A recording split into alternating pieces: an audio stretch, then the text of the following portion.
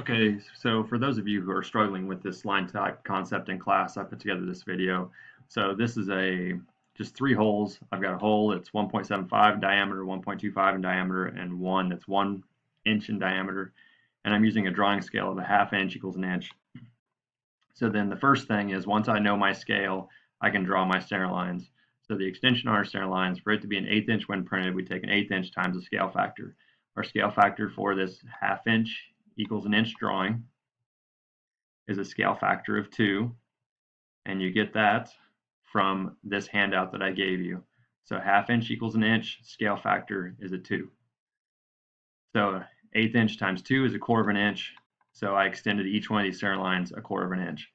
So then the other part of this is your line type scale. So you're going to set your LTS, which is your line type scale variable for this drawing. You're going to set it to be equal to a 2. And you'll notice that I did that. And so if you do that and you get this right here, you don't have to do anything else. And you'll notice that the other thing that's important is, if you've already been working on a drawing, then you need to go back and you need to check and make sure that the line type scale for any of these lines is set to a 1. So if I check the properties for that, that's at a 1. The properties for this next one, it's at a 1. And now properties for that one is a 1. So if all of the line type scale for those individual lines is set to a 1 in here, and you've got your LTS set like it's supposed to be, then if you can see the line type, you're done. Then for this middle one, I can't see the line type, so then this is what I would do.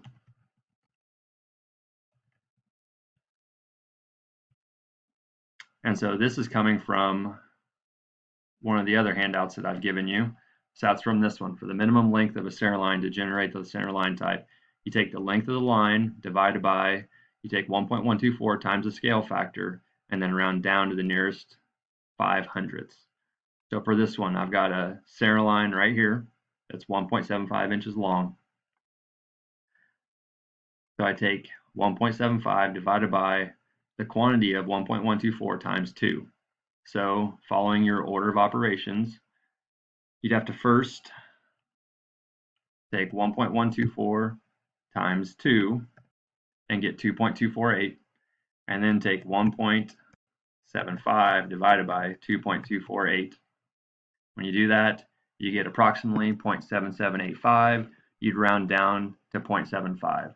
So then what you do with that number is you would highlight these two lines, since they're both the same length, change your line type scale for that to be 0.75, and now they look like center lines.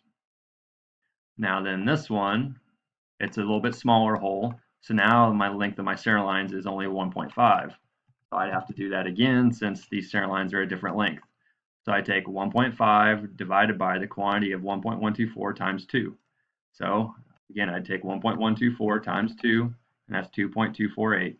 Take 1.5 divided by 2.248, and I get approximately 0.6673.